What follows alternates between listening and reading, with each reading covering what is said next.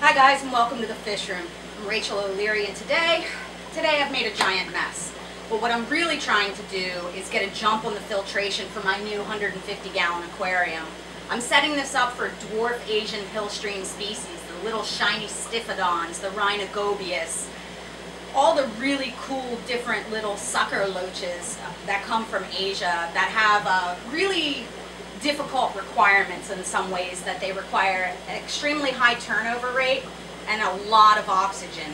So what I'm doing with this tank is I am doing a modified river manifold system. I've taken an FX5 filter and I've hard plumbed it to 1-inch PVC that will run up to the top and come across with a custom 1-inch spray bar that I've drilled. And then I'll have it run to the opposite corner where I'm going to utilize Poret foam for a corner filter for my intake. Now, what we have right now is one brace just tacked in. This is an extremely slow process because you have to wait 6 hours between each application. Hopefully tomorrow I'll be able to flip it and do the other brace, and then cut my egg crate, put it back up here on the stand, and get to work buttoning up the PVC. So what we have here is the first glass brace, measured 7 inches in from the corner, just tacked at the bottom.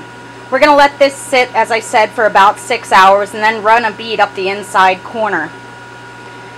We'll then let that cure and then flip the tank onto its back in order to repeat the process with the other glass brace. So this is where my tank is eventually going to be sitting, and where it was sitting until earlier today. What we have in front of us is the other glass brace that will go in across the back in the corner, and this is the Poret foam bought from SwissTropicals.com that I'm going to use for my corner filter. The purpose of this is that it will provide a really big biological base for my filtration, as well as be a barrier for all these small fishes from getting sucked into the giant FX5 filter. No build is complete without making a few mistakes, and I've already changed my mind about 3 times on the PVC plumbing that I've already done. Without the tank here, it doesn't make a ton of sense, but basically I had designed it to go up and over the tank and then across the bottom, and then I was going to put your more typical river manifold intake strainers and foam blocks there for the suction. What I've decided to do instead is cut off this part that has all the openings and instead modify the up and down tube with holes, and then this foam will go around it like this in the corner of the tank, and then that way that entire section will be my suction. And the benefit of this is that, again, it provides a lot of filtration, but it also provides a more seamless and attractive filtration option for a display tank. The only plumbing that'll be in the tank that will be visible is this foam, and then at the top on the other short end my custom spray bar. Now this I've also changed my mind about. I'm going to keep the way it enters into the tank, but I realized after I made it and glued it that I didn't put any way to clean it, so I have to cut this off, redo it, and put a screw cap in the end instead of a glued cap.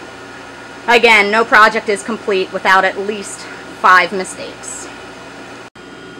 Since space is really at a premium in my fish room, we decided to use sort of an odd space to house the filter. My husband's a welder. In fact, he made me all the stands in the fish room. So he made this little platform for me. And then what we did is we placed the FX5, sort of barely fits in between that pillar and the ductwork. And then we modified the tubes to 1 inch to run between the chimney there and out to the back of the tank. Thanks for watching, and check back in next week. By then the tank should be in place, the PVC buttoned up, and I should be starting the hardscape.